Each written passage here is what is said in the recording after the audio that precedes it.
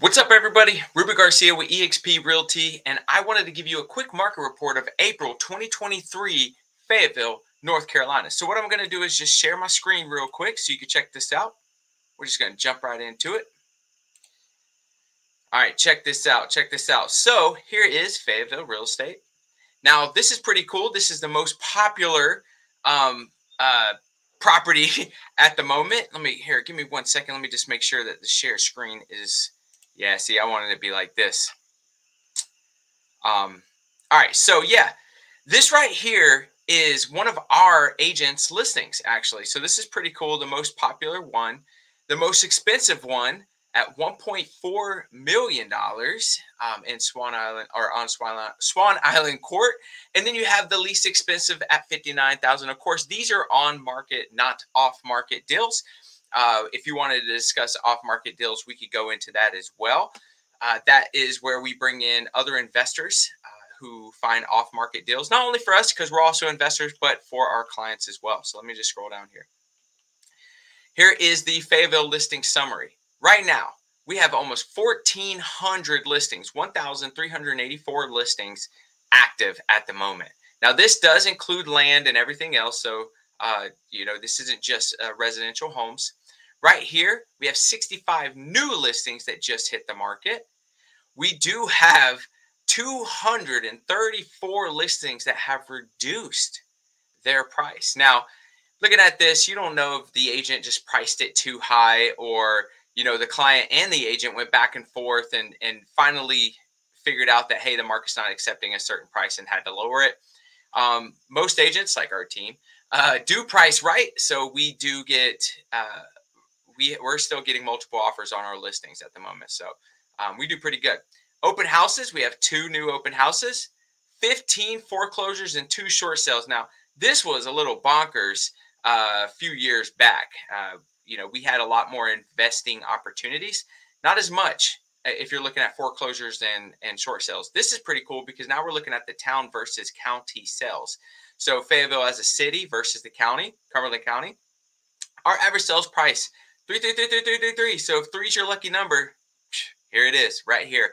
We're about 90%, 96% of the average county sales price. But interesting, when I first got into real estate, we were looking at half this as an average sales price.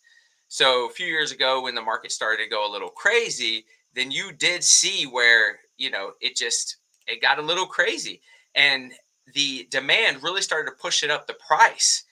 And you're seeing that still reflective to today. Now, we're still, again, running into multiple offer situations, and it is getting a little hot, but it's interesting to see that it's doubled since I've been in the business. Been in the business for 8 or 9 years.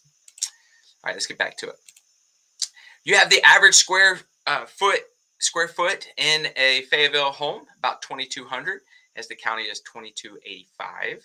So as you look, we're right there. And then average price per square footage. Now, this one's interesting, too, because 146, I remember when there was a time where they said this wouldn't happen. And here we are, about 96% of the average of the whole county.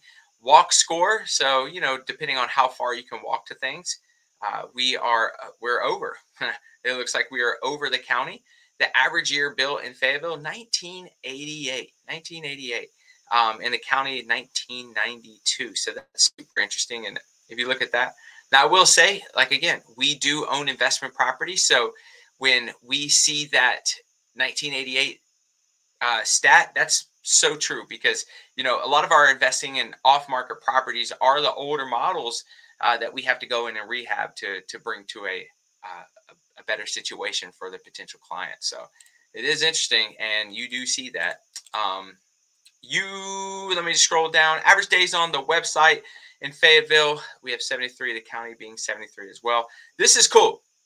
So as you see down here, the short sales and foreclosures, pretty much flat from December, if you look back. Now, what's interesting, if you look at the reduction in average sales prices, it does start to go up, the average reduction.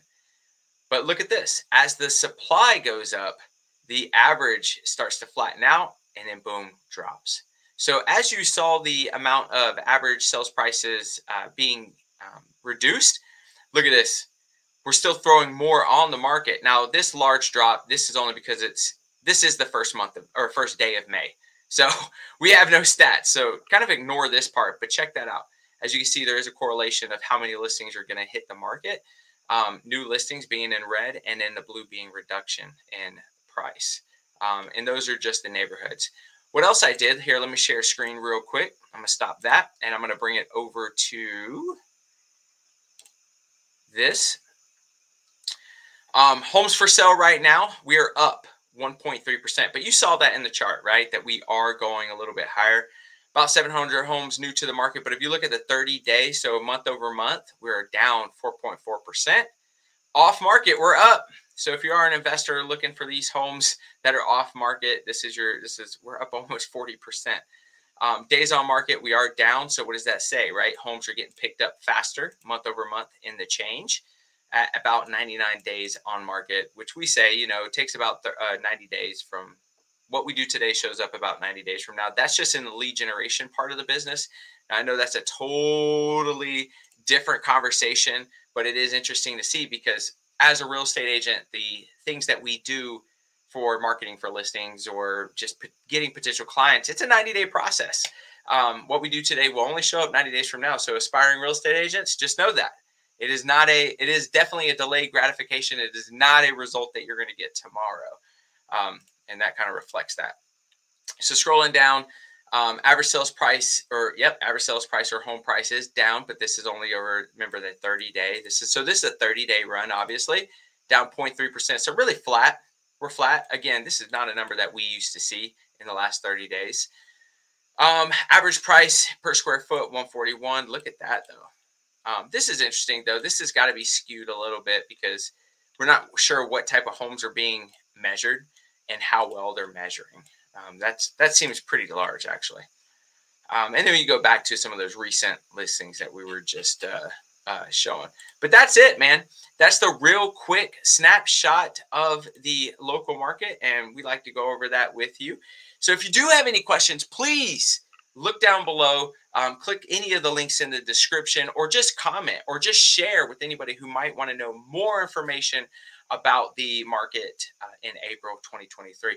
Now, again, if you do subscribe, you're going to be an expert in your field of Fayetteville real estate. So just, if you want, subscribe, and you're going to be able to get us every single month talking about this city, Fayetteville, North Carolina. Now, I will be dropping other cities as well. So look in the playlist. You might find a city or a town like Hope Mills, Rayford, or Southern Pines, Pinehurst that you may have more interest in that you could check out as well. Thank you so much. And again, if you have any questions, let me know.